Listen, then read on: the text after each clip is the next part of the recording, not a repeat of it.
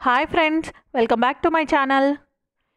ఈరోజు మనం ఇంట్లోనే మరమరాల లడ్డు ఎలా తయారు చేసుకోవాలో చూద్దాము. ఈ లడ్డు తిన్నవాళ్ళు ఇంకా బయట కొనుక్కున్న లడ్డు తినడానికి కూడా ఇష్టపడరండి, అంత టేస్టీగా ఉంటుంది ఈ మరమరాల లడ్డు.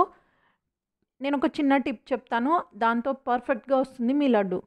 ముందుగా స్టవ్ ఆన్ చేసుకొని ఒక బాండి పెట్టుకోండి, సిమ్లో పెట్టుకోవాలి. ఈలోపు మనం మరమరాలు ఎంత తీసుకోవాలి, బెల్లం ఎంత తీసుకోవాలో చూద్దాము. మరమరాలు వచ్చేసి 200 గ్రాముల మరమరాలు తీసుకున్నాను, 150 గ్రాముల బెల్లం తీసుకున్నాను. ఒకవేళ మీకు ఇంకా ఎక్కువ తీపి కావాలి అనుకుంటే ఈక్వల్ రేషియో తీసుకోవాలి, అంటే 200 గ్రాముల మరమరాలకి 200 గ్రాముల బెల్లం తీసుకోవచ్చు. సో ఇప్పుడు ముందుగా మనం ఏం చేయాలి అంటే ఈ మరమరాల్ని కొంచెం హీట్ చేసుకోవాలి, లైట్గా రోస్ట్ చేసుకున్నట్టు.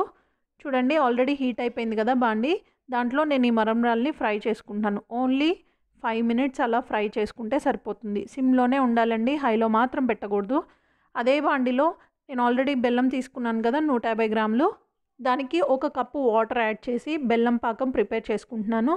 ఇది ఒక్కటేనండి టిప్. ఇక్కడ ఏంటంటే మనకి బెల్లం పాకం అనేది చాలా గట్టిగా పర్ఫెక్ట్గా వస్తే మనకి లడ్డు అనేది చాలా క్రిస్పీగా టేస్టీగా ఉంటుంది. ఆ బెల్లం పాకం ఎలా వస్తుందో చూడండి ఇప్పుడు.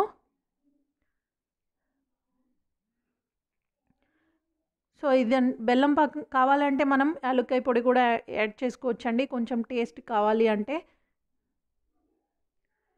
కొంతమంది కలర్స్ యాడ్ చేసుకుంటారు, కలర్ఫుల్గా పిల్లలు ఇష్టపడతారని చెప్పి. అవన్నీ మనం ఇంకా డెకరేషన్ అనేది మన ఇష్టం అండి.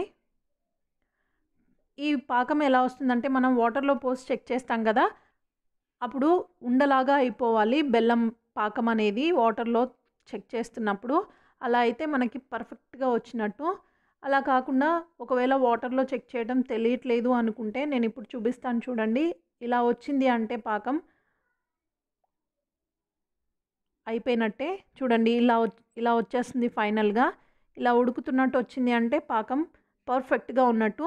ఇప్పుడు స్టవ్ ఆఫ్ చేసేసుకొని మరమరాలు ఆల్రెడీ రోస్ట్ చేసి పెట్టుకున్నాం కదా, వాటిని దాంట్లో వేసేసుకోవాలి.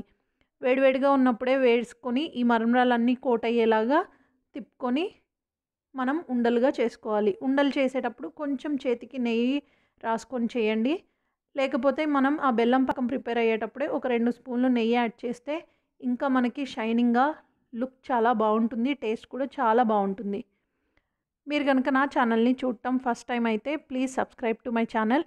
ఈ రెసిపీ మీకు నచ్చినట్టయితే లైక్ చేయండి, షేర్ చేయండి, సబ్స్క్రైబ్ చేయండి.